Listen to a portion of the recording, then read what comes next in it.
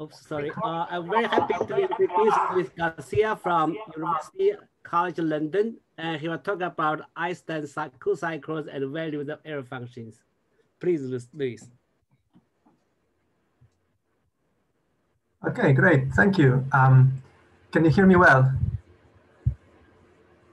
Okay. Should we start the recording or? It started already. Oh, okay. Sorry. Right. So let me start by thanking the organizers for having me. I am really grateful to be in this conference, especially to have the opportunity to thank Steve. Steve has been a great inspiration to me. Early on during grad school, I printed his famous paper in the Annals on central derivatives, and I used to carry it around, trying to digest it slowly. And that took a while, but fortunately I met Steve at a conference early as well at the Bel Air's Research Institute in Barbados. And I think our first conversation was about snorkeling, and that somehow, yeah, it was clear that he was very approachable. And since then I tried to talk to him as much as I could, and he has been a great mentor as well. I was a postdoc of him until 2 years ago. So yeah, so it's great to be able to thank him. So I hope you like the talk, Steve.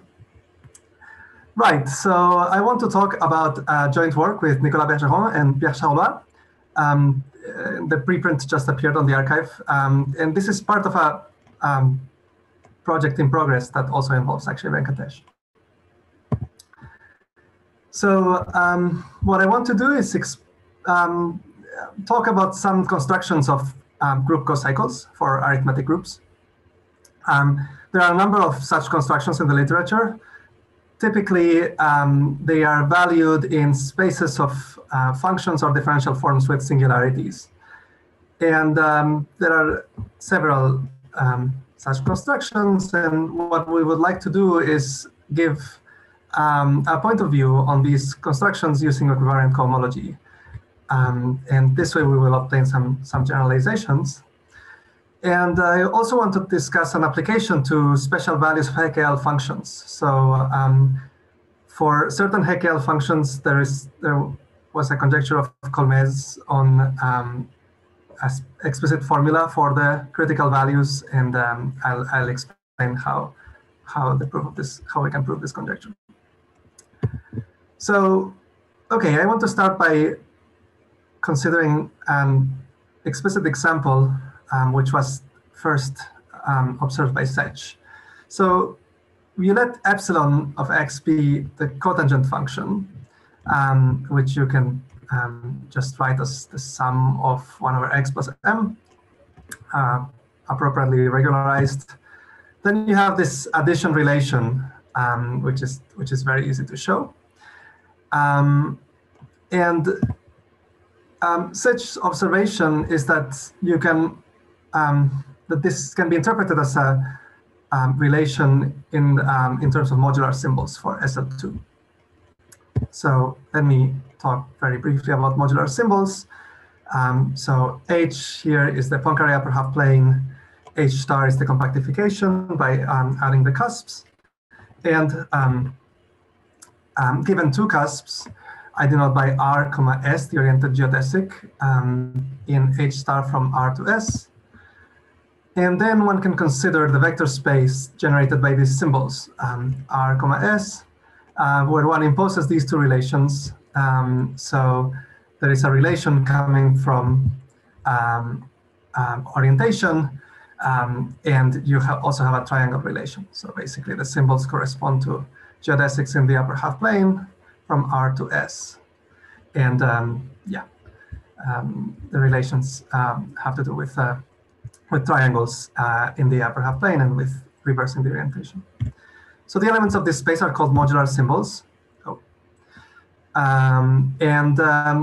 It's an observation of Manin that one can just, there is a subset of symbols that generates this space, is this set of unimodular symbols. They correspond to rational two cusps, A over C and B over D, that satisfy this relation. AD minus BC is plus minus 1.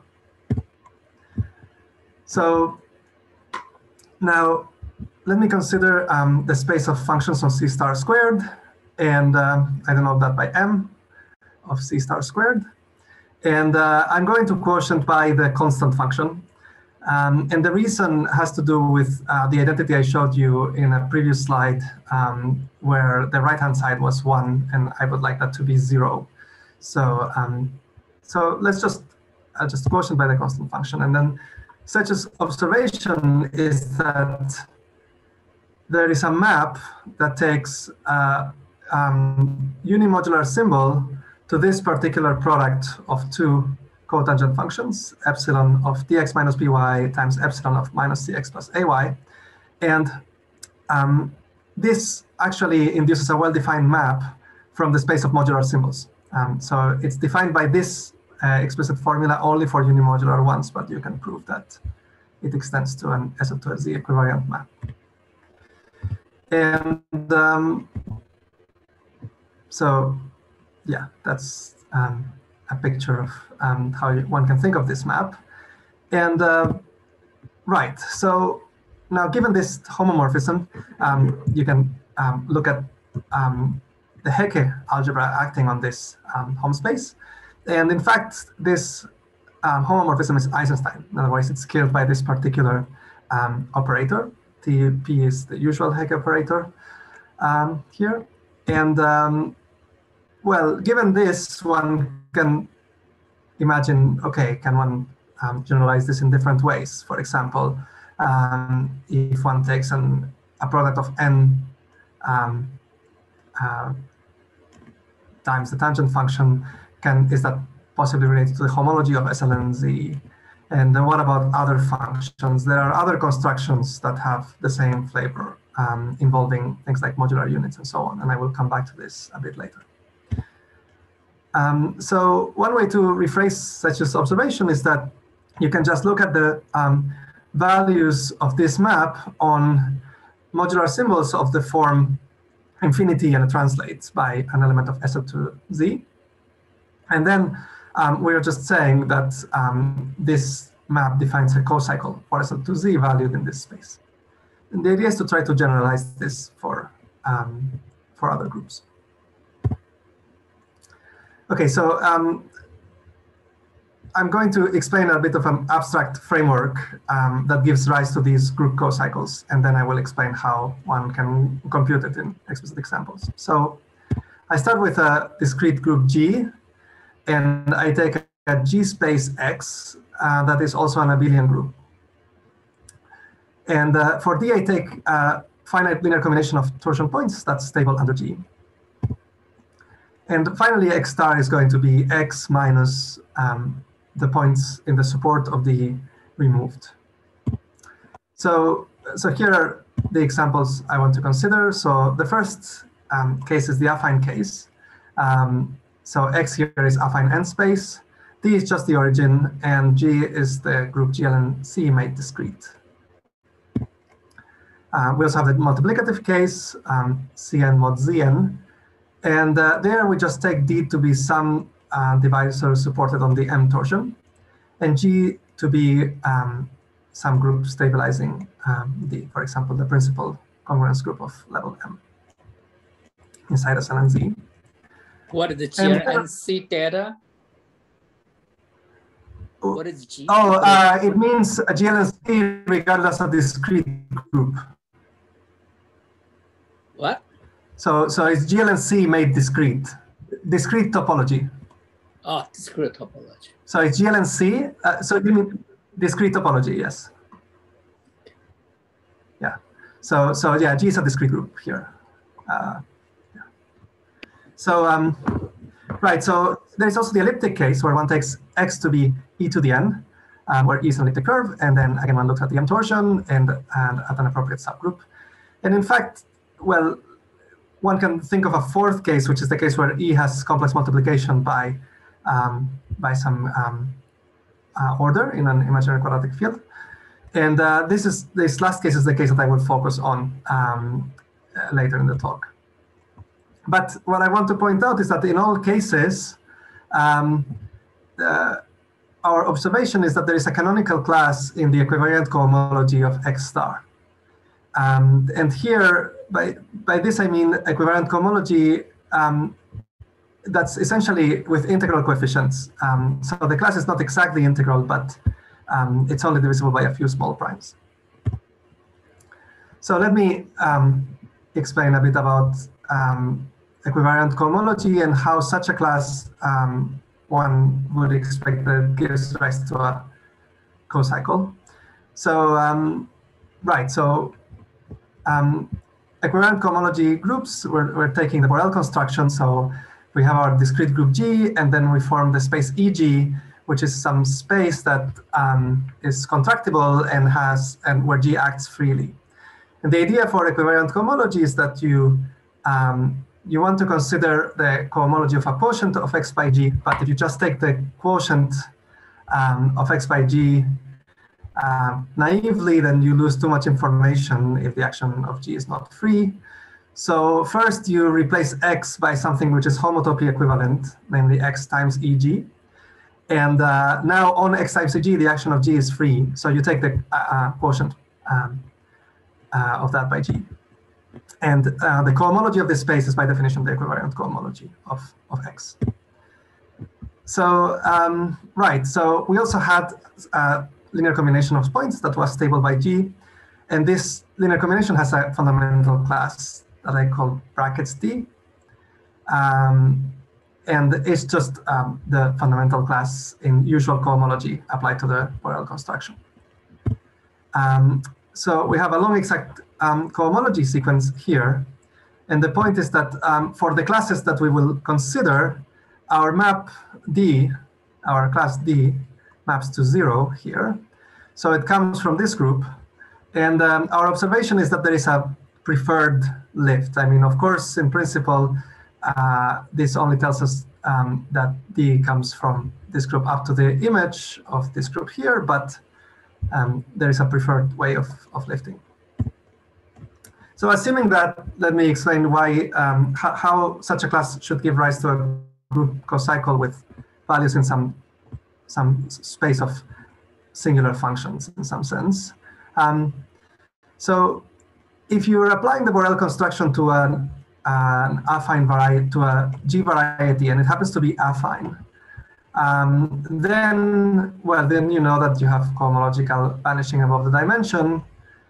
And then you can look at this map from the Borel construction to BG, the classifying space for G. And this is a fiber bundle with fiber Y. Now there is a corresponding spectral sequence for the cohomology, relating the cohomology of the total space and the cohomology of the base. And if Y is affine, then you obtain a map, an induced map from this equivariant cohomology group to the group cohomology valued in the fiber. Now, the sort of spaces we're looking at, which I remind you come from X with a finite number of points removed, are not affine. So this argument doesn't quite work, but you can make them affine just by removing hyperplanes. So if you start removing hyperplanes, now your space X star becomes affine, and you obtain this map. Now, there is no way to remove a finite collection of hyperplanes that's G stable. So in some sense, you have to remove all hyperplanes. In other words, consider the direct limit of these cohomologies. And that's how an equivariant cohomology class here would give rise to a group cocycle valued in some in this direct limit here. So we can work out exactly what these cocycles are in all different cases, but for this talk, I want to focus on the elliptic case. So let me explain a little bit more where these equivariant cohomology classes come from in the elliptic case. So if you take a manifold M and you consider a torus bundle over M. So by this, I mean the fibers are S1 to the n. Oh, right. Oh, sorry. Right, so the fibers, and now I can fix a positive integer m, and I can look at the m torsion in T. And this is now a covering space. On each fiber, you have finitely many points that are m torsion. So both Tm and the image of the zero section here have fundamental classes that lie in the same degree in the Hn of T with Z coefficients. And now there is an observation, which is that this linear combination of these two classes is actually torsion, or in other words, it vanishes in the cohomology with rational coefficients.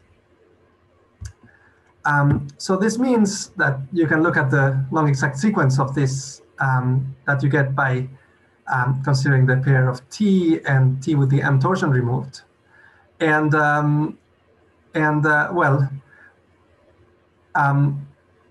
yeah, there is a class in the cohomology of degree n-1 that lifts the class Tm minus m to the n0, which lives in this relative cohomology group of degree n. And of course, this class is in principle unique only modulo the image of the previous group. But in fact, there is a canonical choice, and I'm not sure who this observation should be attributed to. It appears, for example, in Cato's paper on Siegel units, but it might have been observed before that. There is a unique choice of class, provided that you also ask that when you push forward the class by primes that are co-prime to M, the class stays the same. And this is related to the fact that the push forward by L has the eigenvalues of the push forward by L acting on this group do not include 1. So by asking this extra condition, you sort of kill the ambiguity of the preimage. And this is the class that we're interested in. Now, what's the relation to the abstract equivariant class I was describing before? Well, if you start, if you take e to the n is your space X, and you remove sort of the m torsion points in the first copy of E, and then you let G be the standard group gamma 0 m, then this all becomes very familiar because EG is just the symmetric space of SL and R. BG is the quotient of the symmetric space by gamma 0 m, so it's the locally symmetric space attached to gamma 0 of m. And this fiber bundle is just this universal torus bundle over Y0 m. So the previous construction gives you a class in degree 2n-1 of this sort of n-fold product of the universal of the universal elliptic curve. And by the construction I explained before, once you have an equivariant cohomology class, you get a group cohomology class where you just remove hyperplanes on the fibers. So this is this is the construction of a cocycle. So this cocycle can be explicitly computed, and I will explain a little bit more how a bit later. But for now, let me explain that, as you might expect, this is related to very classical objects. So if you take E to be an elliptic curve, and M is a positive integer, then there is a canonical unit in the function field of E, and it's characterized by having divisor the M torsion minus M squared times the zero section, and by being invariant by push forward by L. So when you're just looking at one copy of the elliptic curve, the class I'm talking about is just dg over g, where g is this canonical unit, also known as a Siegel unit. Now, if you take e to the n, you obtain this class here. And so here is a result regarding these cocycles. Okay, so it says, if you consider not exactly SM, but a slightly modified version, where one takes a linear combination of this form, then this is also a cocycle, and it's given by an explicit polynomial in translates of these modular units here. So I won't write down the polynomial explicitly now because I will consider the CM case in a bit, and then I will give you a completely explicit formula. But yeah, this sort of generalizes the initial observations that I mentioned at the beginning of Sczech to the case of n-fold products of elliptic curves. Any questions for now?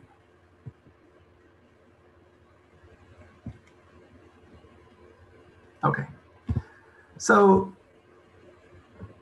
right, so what I would like to do is explain a bit how one computes this thing. So I have set up this abstract structure of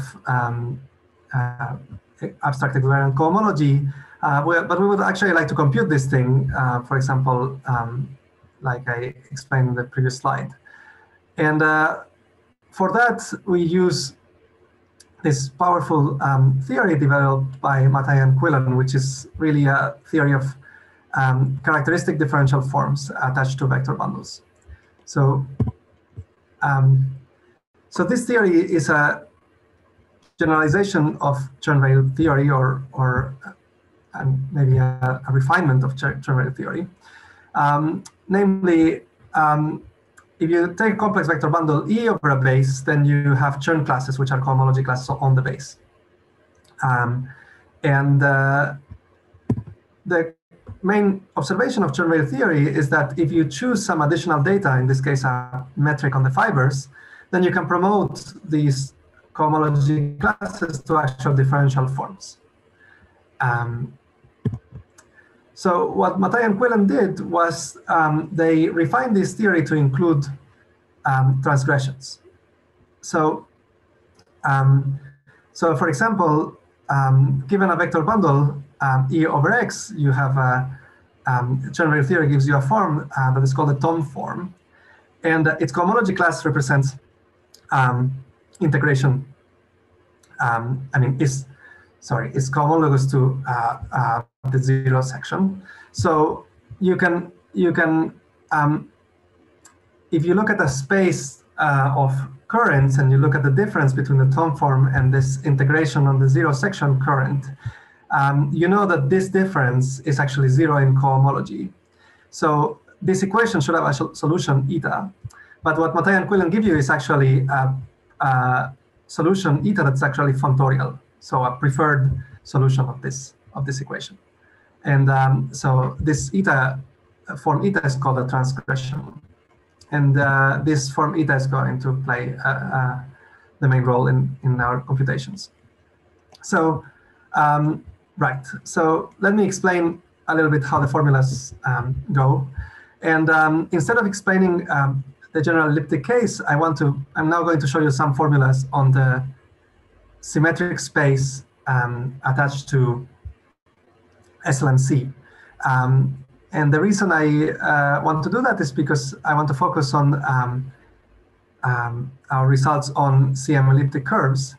And for that, we need to consider quotients of the symmetric space of SL and C by arithmetic groups. So, okay, so let X be SL and C mod SUN, the symmetric space of SL and C. And now we take V to be the trivial vector bundle with fiber C to the n. Now, you can think of the space SL and C mod SUN as the space of Hermitian metrics on C to the n of determinant 1. So here you're just sending a coset like this into I guess, G inverse T G bar inverse. So this is a positive definite Hermitian matrix. Okay, so a point on this symmetric space is a Hermitian metric on C to the n of determinant 1. And therefore, this bundle V inherits a tautological metric. So on the fiber graph of X, you give it the metrics, the metric represented by that point.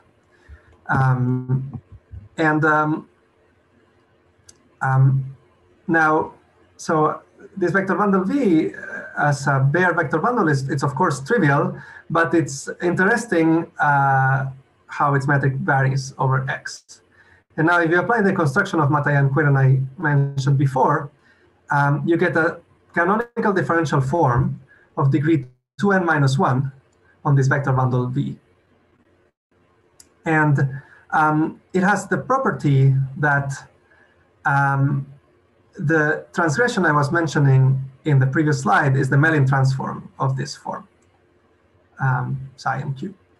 So in other words, this form here satisfies an equation like that. It's a primitive for the difference of the current of integration along the zero section and integration against this tone form.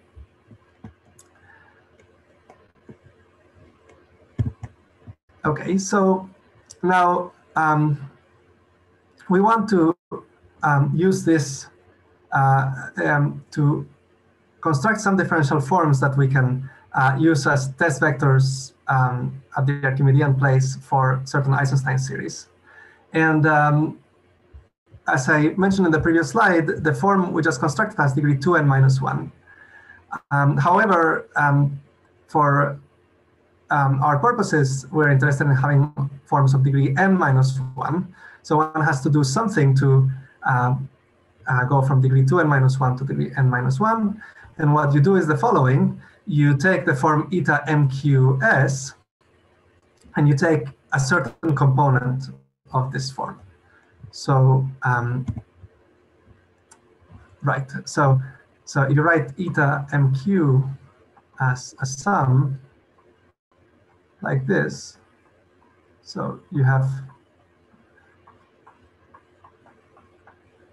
an expression like this where this form here is horizontal with respect to the map from the vector bundle V to X.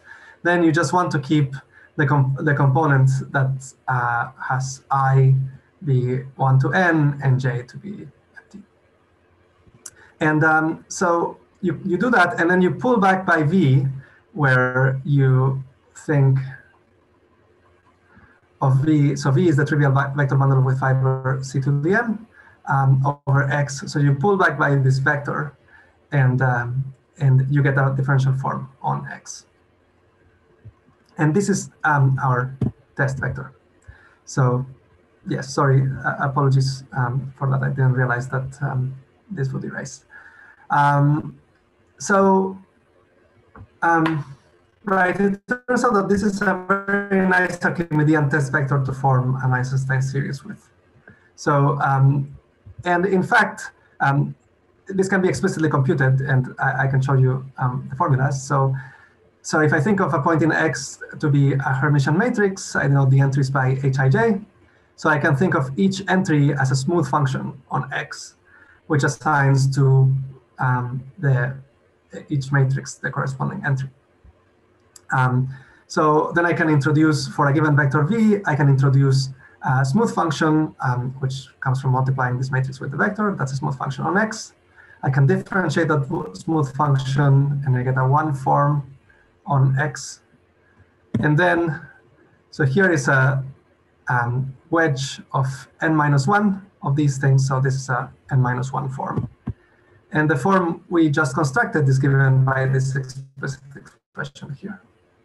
So you have this linear combination of differential forms, and then you quotient by this thing, which is really the norm of V with respect to the metric defined by H. So this is an n minus 1 form on X. And it has a number of nice properties that will allow us to compute some of its periods. So let me explain what those properties are. So first of all, when S equals 0, the form is closed.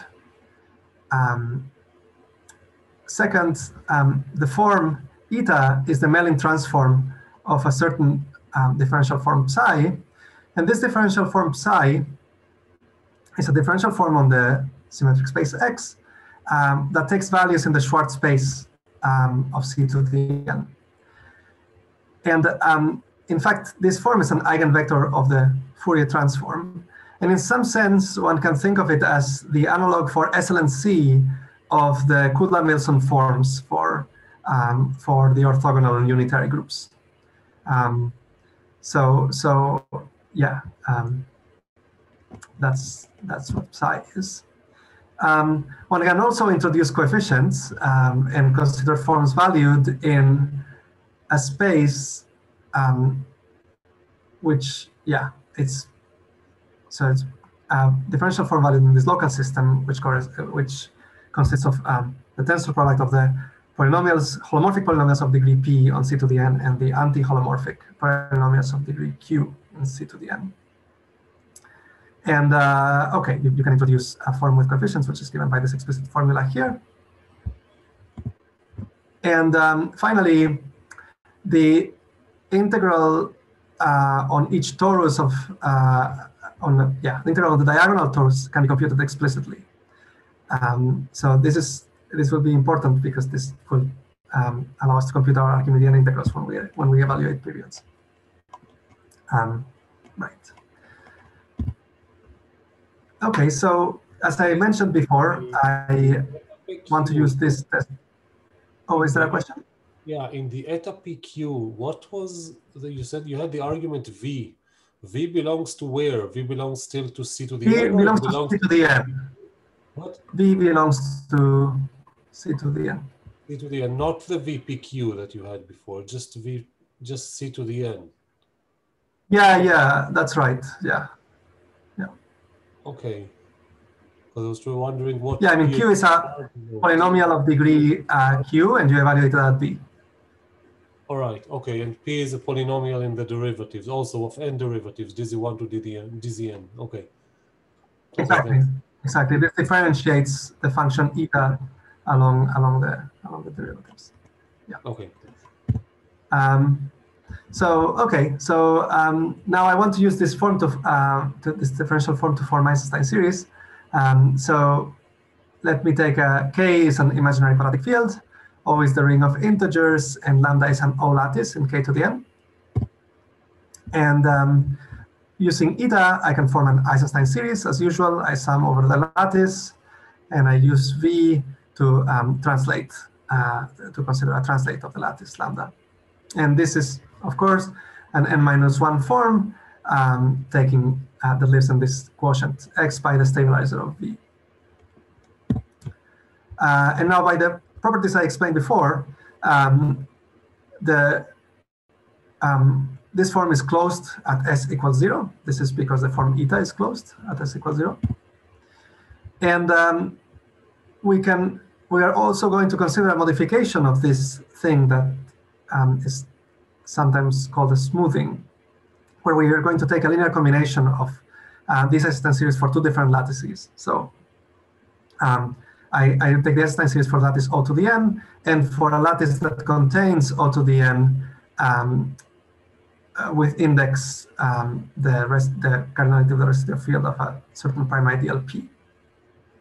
And the reason I'm doing this is because by taking this linear combination, I can guarantee that this has vanishing constant term at certain cusps, which will play a role later. Okay, so now I want to take this Eisenstein series and I want to integrate it on some cycles in the space. So let me define those cycles. They are called modular symbols. They generalize the modular symbols I mentioned at the beginning of the talk. So I take n matrices in gamma 0 P. And let me assume that, so I form the matrix of first columns of these matrices. and I'm going to assume that that matrix is invertible. This is not really an assumption. I mean, otherwise you just set some quantities I'm going to define to be equal to 0. But assuming that, corresponding to this collection of n matrices, there is a modular symbol living in X. And one way to think of it is that if you think of elements of X as being Hermitian metrics on C to the n, the points on the modular symbol correspond to metrics that make this an orthogonal basis of C to the n, this particular collection of n vectors. So this is a submanifold of dimension n minus 1. And as I mentioned before, this operation of taking something called a smoothing gives you an Eisenstein series that is rapidly decreasing on this modular symbol, provided that V lies outside of some hyperplanes. So I want to be a little bit more precise about that. Namely, so in the symmetric space X, the cusps correspond to flags. Proper flags where the spaces Wi are defined over K. And now you can look at the cusps that lie on the closure of this modular symbol, and they are the flags that are formed by taking, where each member of the flag is formed by taking the span of some of these vectors for some subset of the indices 1 to n. And now I can make that claim more precise. This Eisenstein series is rapidly decreasing, provided that V does not belong to any of these spaces that you get by taking, so any proper subspace spanned by these vectors gamma 1, E1 up to gamma n, E1. V shouldn't lie there. So for a given collection of n matrices, you want to take your vector V outside of certain hyperplanes defined by those matrices, and then you know that this Eisenstein series is rapidly decreasing. And the reason I wanted to be rapidly decreasing is because, well, integrating the Eisenstein series on the modular symbol will give a cocycle. I want to compute that cocycle. And so the values of this cocycle are polynomials in Kronecker Eisenstein series. So let me explain how that works. So first of all, Kronecker Eisenstein series are extremely classical objects. You take a fractional ideal in the imaginary quadratic field K that we have fixed, and you look at this sum. It's just an Eisenstein series for the lattice given by the ideal inside the complex numbers. It depends on two indices, P and Q, which are non-negative integers, and it has singularities when Z belongs to the fractional ideal. And okay, this is all very classical. The sum, as usual, converges for real part of S large enough. It's regular at 0. Its analytic continuation is, and it has very well understood algebraicity properties. When you evaluate at a point in K, you know that you get something that's algebraic up to a certain multiple of pi, and omega infinity, which is the period of an elliptic curve with Cm. And moreover, you have very good control on this algebraic number because there is a reciprocity law that relates the Galois action on this algebraic number by a class field theory with Z0. So I want to consider polynomials in these objects. So okay, here it comes a little bit, it gets a little bit heavy, but hopefully not too much. So I want to consider products of n of these Eisenstein series.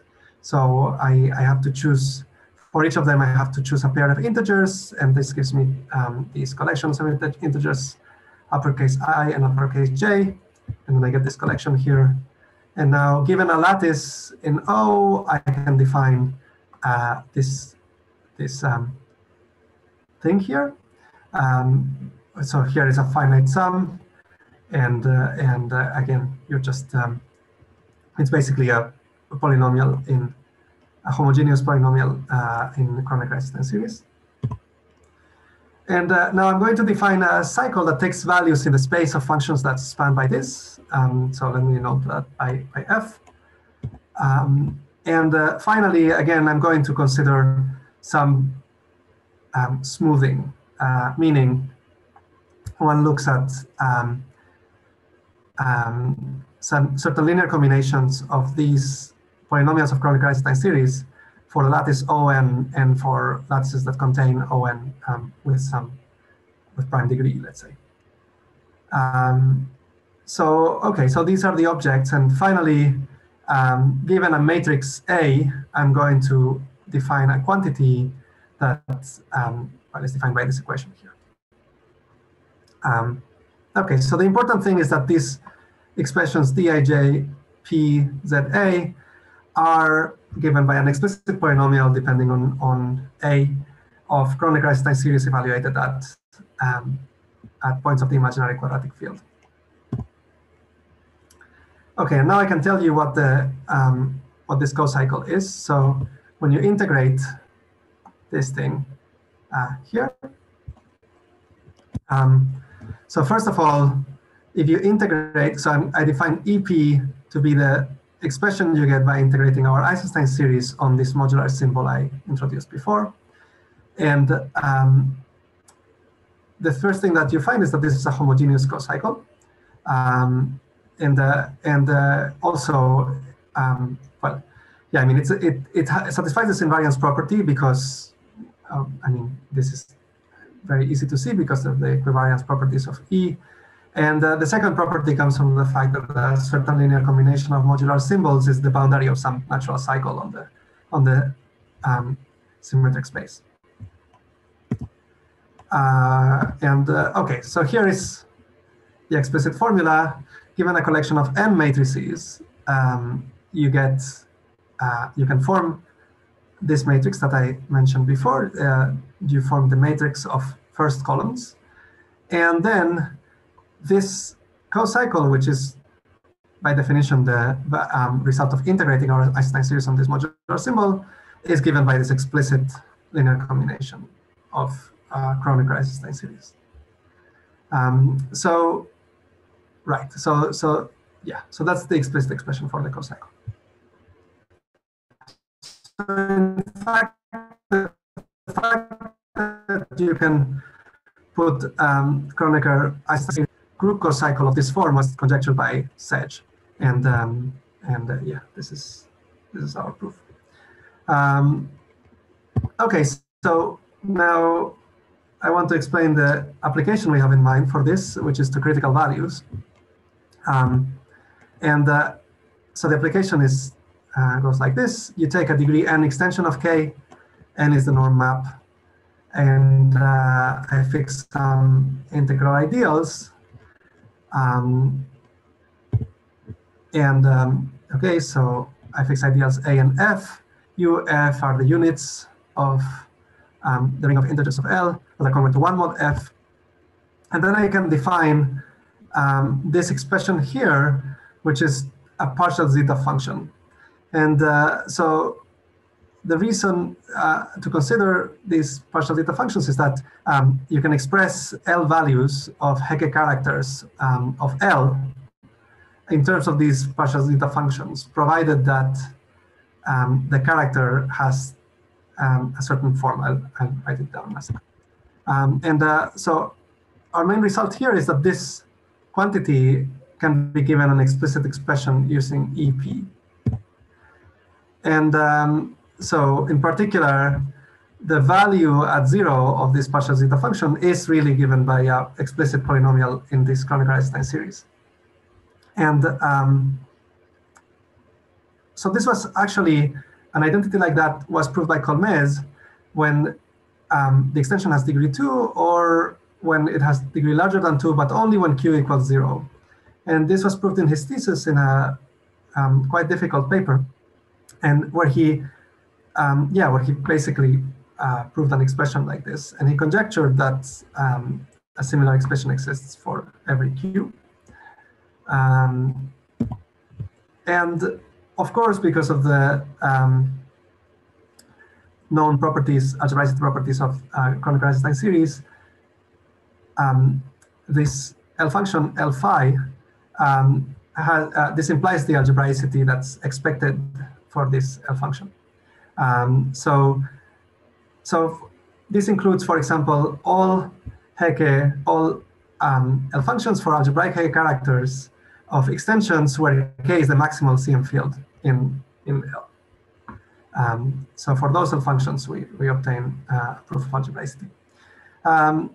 I should say also that there has been an independent recent proof of this algebraicity for K an arbitrary CM field by Guido Kings and Johannes Sprang. But I will explain some of the properties of our expression that we hope can be used to obtain some extra information in the case in the case we consider.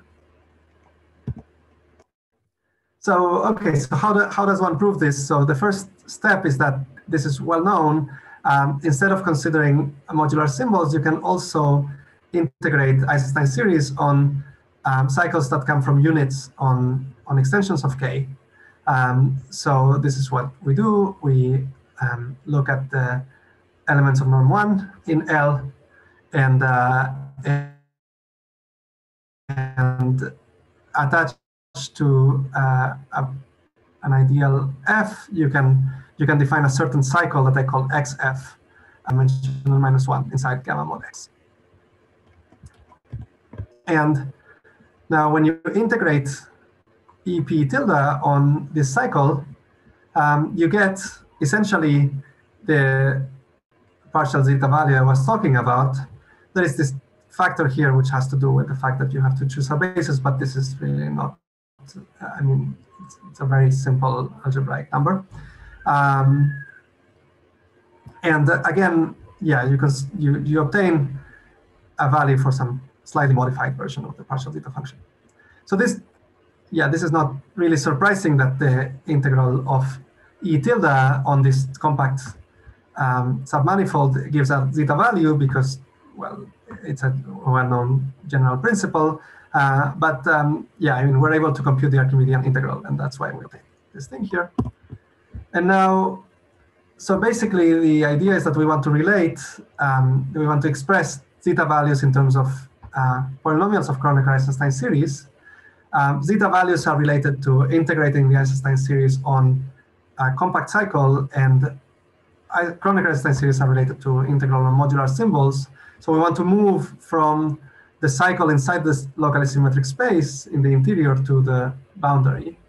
And we can do that using an explicit homotopy. And the idea is actually quite easy. If you have, for example, if you have, right here. So for example, if you have n equals 3, an extension of degree 3, then the group of units congruent to 1 mod F is generated by 2 units, U1 and U2. And you obtain the action of the group of units gives you a fundamental parallelogram. So here we have X, U1X, U2X, and U1, U2X. And you have to integrate the Eisenstein series on this fundamental parallelogram here, living inside the locally symmetric space. But you can divide this fundamental parallelogram into 2 simplices, or in general, for any n, you can chop it into a union of simplices where the union varies over the symmetric group here. And now each of these, you move to the corresponding modular symbol. So, I mean, I guess here I have, so here I'm taking gamma 0 to be, gamma 0x to be x, and this is what I call U1x. And here we have what I call U1, U2x. And now basically you move this simplex to the boundary, and the fact that you have canceled the constant terms on the Eisenstein series tells you that the integral over the over the top triangle in this figure and the bottom triangle give the same result.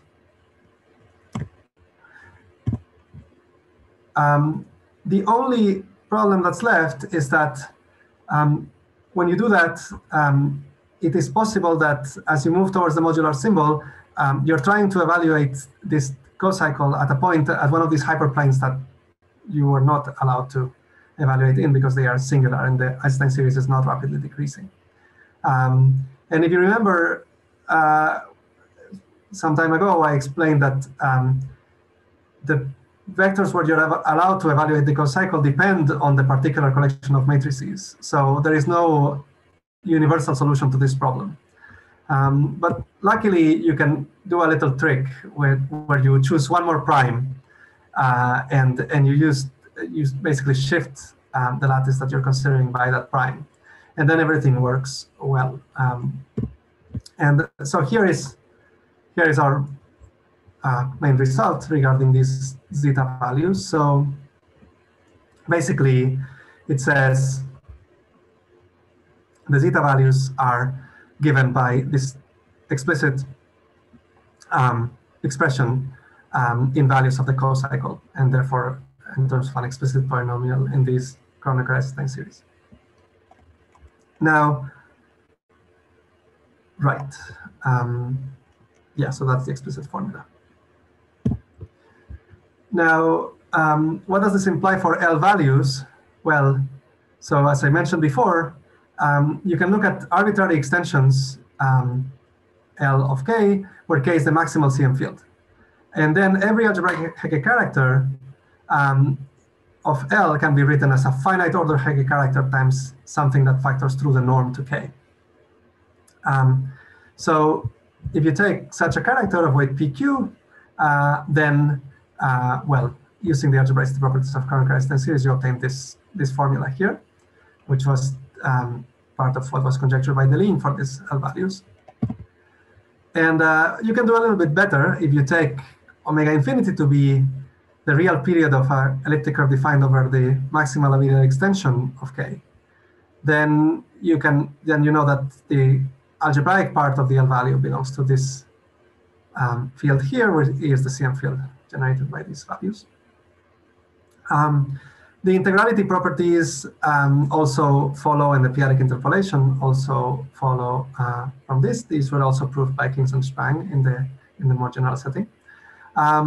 But what we also get is a very strong control of the Galois action on this number, because you have such a thing for Kronecker-Eisenstein series. So we haven't really checked yet, but it seems very plausible that using the reciprocity law of Blasius, one can really prove the Lin's conjecture for these L values. Yeah, and well, I think this is all I wanted to say, and I guess we come to my last slide. So happy birthday, Steve. Yes, thanks a lot, Lucia, for an excellent talk.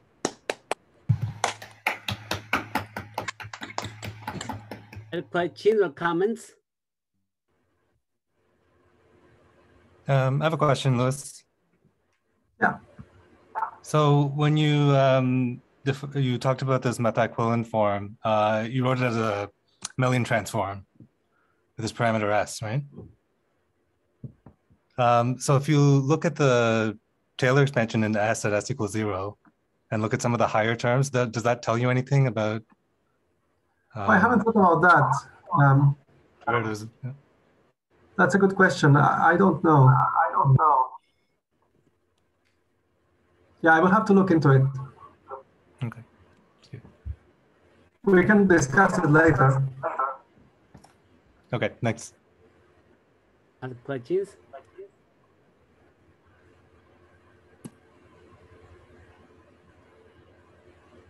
Okay, if not, I thank Lucy again. Don't remember in half an hour at 12, we'll have a celebration. So because we're on Zoom, bring your own food and your own alcohol and or beer or whatever you have.